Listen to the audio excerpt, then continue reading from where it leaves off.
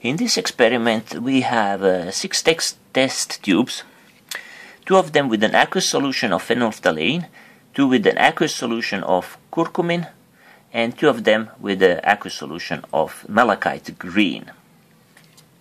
And here we have citric acid and sodium hydroxide, which solution of sodium hydroxide that we obtained by just diluting some drain cleaner with water.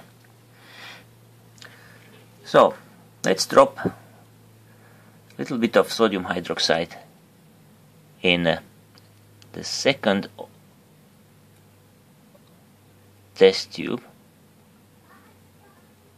Okay, so the phenolphthalein becomes fuchsia, or if you want to call it pink.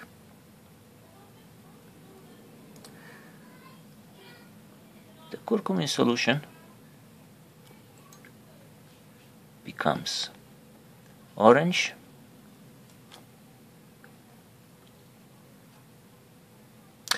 and the malachite green requires a little bit more sodium hydroxide.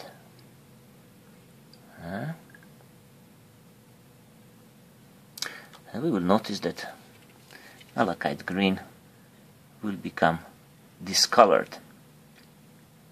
Let's stir these test tubes a little bit.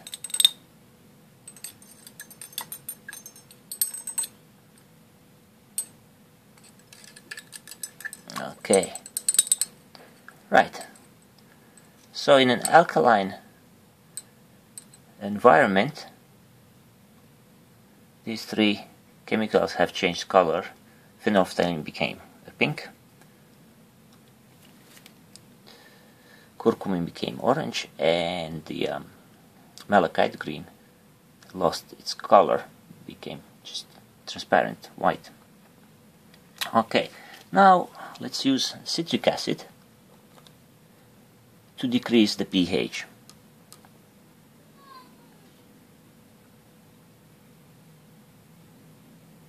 Okay, so phenolphthalein is becoming white again.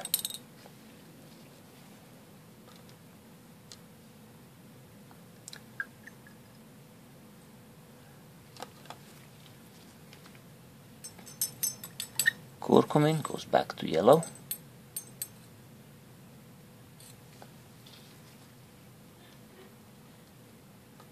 Malachite green, we will add a little bit more citric acid because we also added more sodium hydroxide. Alright.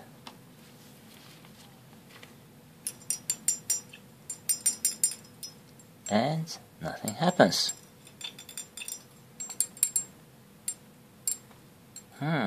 Interesting. And here we are several hours later. As we can see, the test tube containing malachite green with excess acid has actually become even darker blue-green. So basically the rate of the reaction is just very slow. So malachite green does work as a pH indicator, it just takes its own time.